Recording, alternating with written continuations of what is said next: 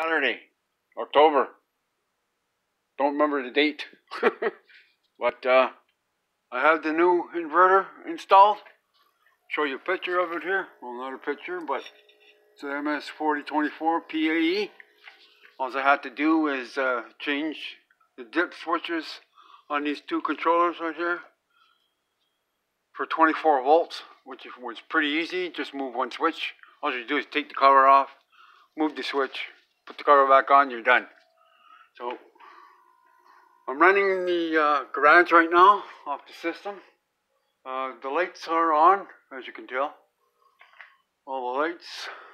And we're only pulling about 2 amps off this remote. I don't know if you can see it or not. I'll put the light on. If I can. The light won't come on. I really like that. But anyways, that's it. Mission accomplished. I rearranged my batteries.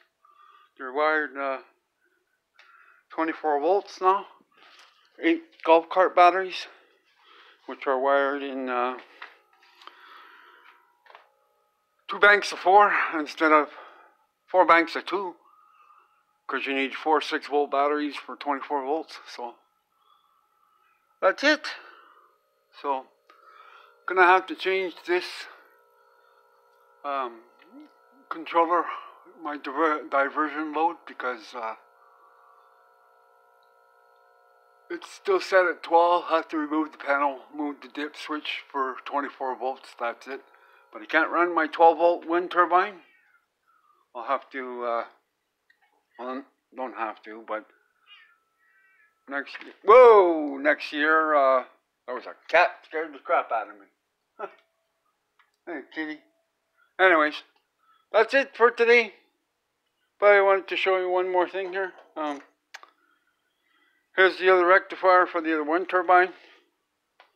I'll be showing you another video in the summertime when I put the other tower up and the other wind turbine, which is exactly the same as the one I have right now. So have a good day, and thanks a lot. Give me a thumbs up if you want, and subscribe if you want. Till then, see you next video. Bye now.